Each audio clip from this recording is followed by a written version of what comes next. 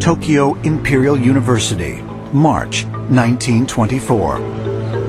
In an early experiment with nuclear energy, Professor Hantaro Nagaoka directs 150,000 volts of electricity at a mercury isotope under a dielectric layer of paraffin oil for 4 hours. The purpose? To strike out a hydrogen proton from the nucleus of the mercury and produce a new element. Gold. The experiment is a success. Professor Nagaoka has solved a mystery that has eluded scientists for centuries. The mystery of the Philosopher's Stone.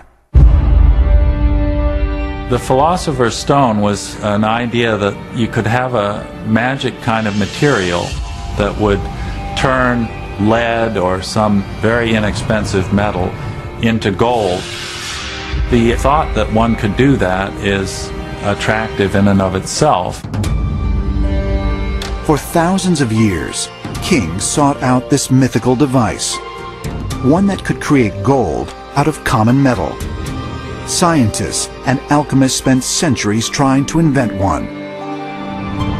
Even Sir Isaac Newton obsessed over the mystery of the Philosopher's Stone in the 17th century.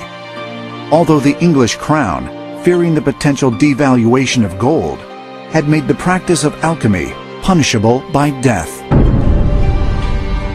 By the time of Professor Nagaoka's experiment in 1924, most of the scientific community had declared the process of producing gold from another metal impossible. But that quickly changed once they knew where to look. The secret of alchemy lies in the stars. When you think about how gold's made, naturally, gold is formed basically in the nuclear reactions in the sun. And then it's spread throughout the universe when a supernova occurs, and the sun explodes and sends all of the products out. Because we now can do controlled nuclear reactions, we have the ability finally to essentially manufacture gold from other elements.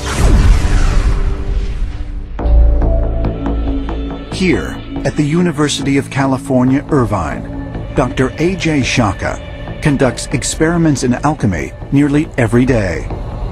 We put mercury into one of these tubes, and mercury has a minor isotope of 0.15%, mercury 196 it's called, and that isotope will actually pick up a neutron and in about 23 hours turn into gold.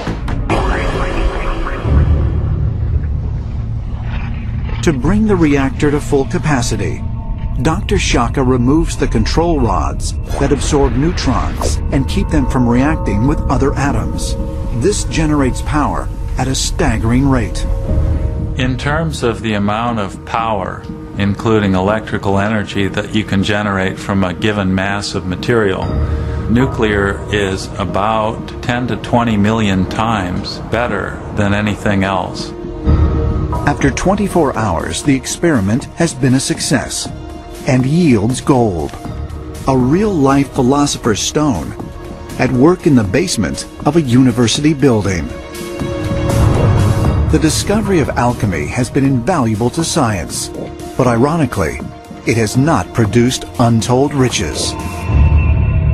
If you irradiate for about a day in our reactor, you make 0.3 of a cent worth of gold. Since we charge $200 an hour to operate the reactor, you're pretty far in the hole. But while modern-day alchemy is considered far too inefficient to create vast new caches of gold,